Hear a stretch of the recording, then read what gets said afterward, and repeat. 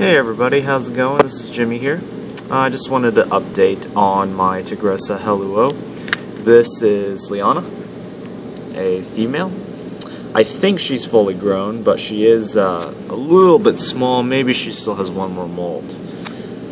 But if I just look at her dorsal coloration here, she appears to be adult, but then again, you never know with these things.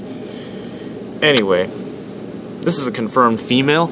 I did check the ventral, the molt, so that is definitely probably the best way to identify whether a spider is male or female is by looking at the molt.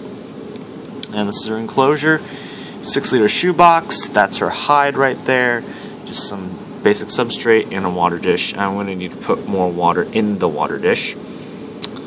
She's not really eating much right now, still kind of fasting and just kind of holding back, but just wanted to update you all on her. She is indeed a very interesting spider, a smaller species, but certainly easy to keep. Alright guys, that's just a short update that I wanted to do since I did see that she was out. She's been hiding in there for a couple of weeks now, but oh well.